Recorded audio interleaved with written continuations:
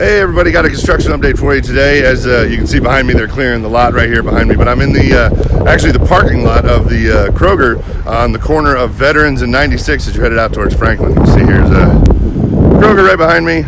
Keep going.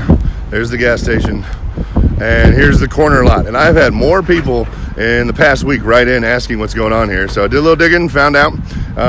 Now obviously they're clearing the land behind me, and it's not gonna lie, it's a little sad seeing all those big old trees, those big giant mature trees go, but you know, hey, it is what it is, I guess.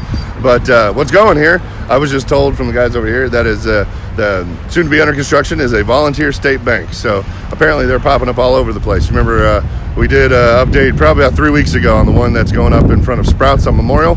Well, just drive all the way down Memorial to Old Fort, cross the bridge, come down to 96, boom, here's another one. So volunteer state banks going up all over the place apparently. So anyways, that's what I was told. So there's just a quick, I can talk today, I swear, sorry, it's hot out.